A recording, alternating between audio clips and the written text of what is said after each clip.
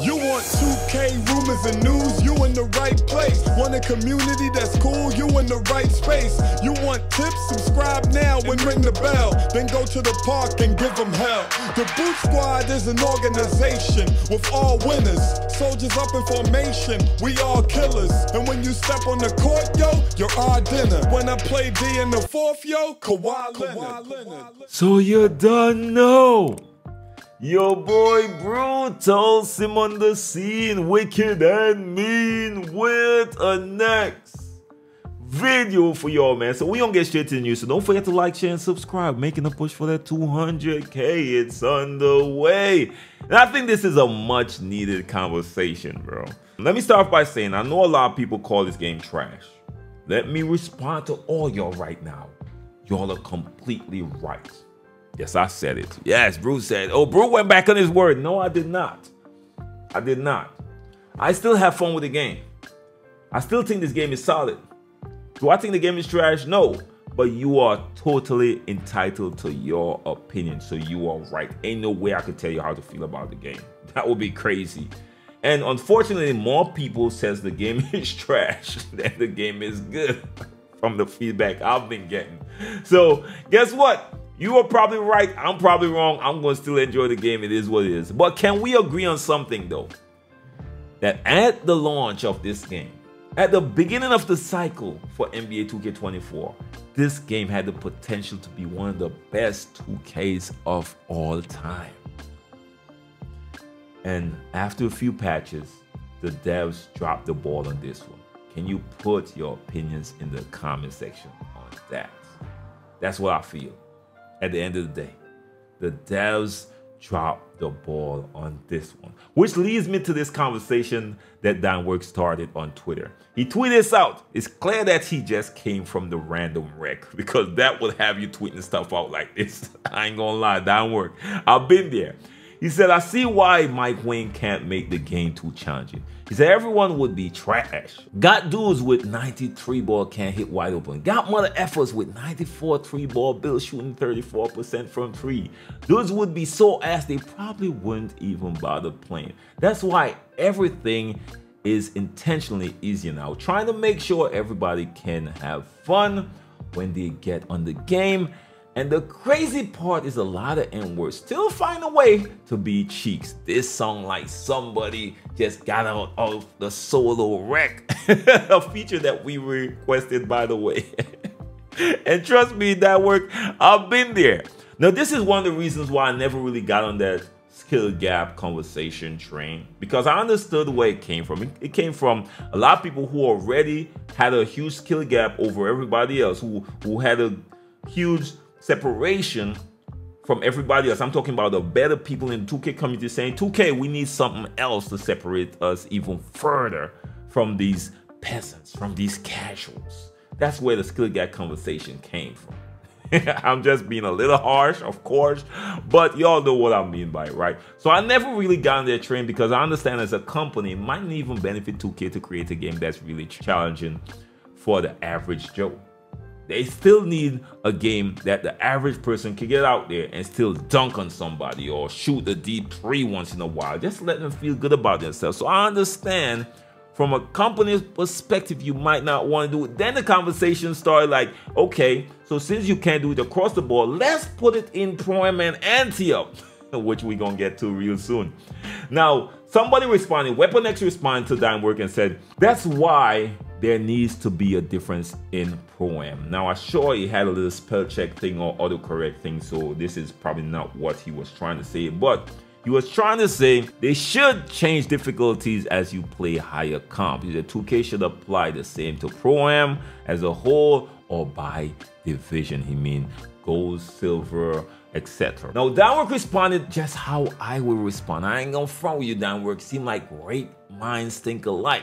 He said they did that this year and the comp players complained that it was too hard. Pro-Am and Anti-Up had tougher sliders, so even the guys who are supposed to be the better players aren't up for the challenge either. The community is an absolute joke. Then they wonder why the devs disappear for 8 months. weeks, and I saw that happen, and I was so surprised, my G. I gotta be honest with y'all.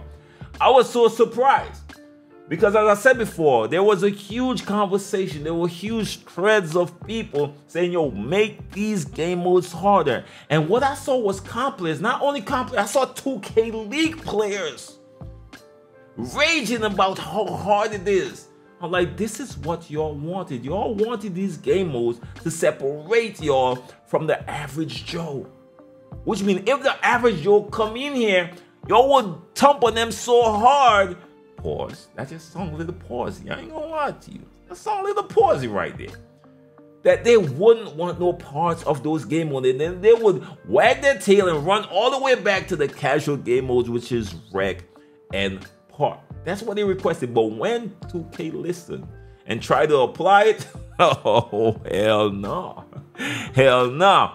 Now, that was one part of the conversation. This is the next part right here, where Trucker Duncic, I definitely butchered the name, I ain't gonna lie to you, but he tweeted out and said the game is pretty ass right now, to be honest. He said there's 20,000 catch and shoot animations and releases. The direct response say, yo, never understood why people complained about animation variants. It's a simulation game. You're not supposed to catch the ball the same way every single time. That's part of the skill gap.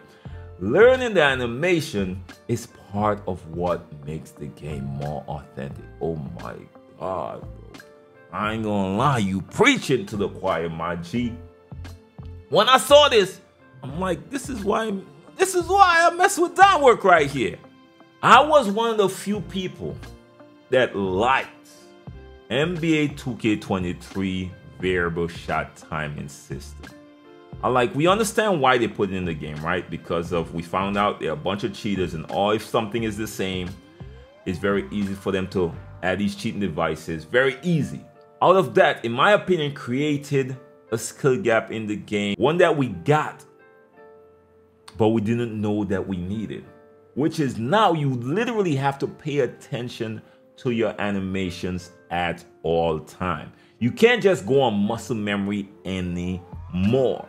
That sounds like a skill gap to me. And I struggled at the beginning, but eventually I learned it. I found a cue that worked for me.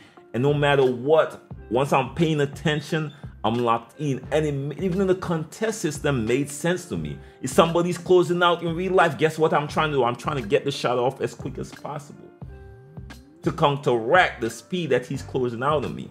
So 2K put a system in place. If somebody's closing out, you're going to speed up the jump shot. But people complain.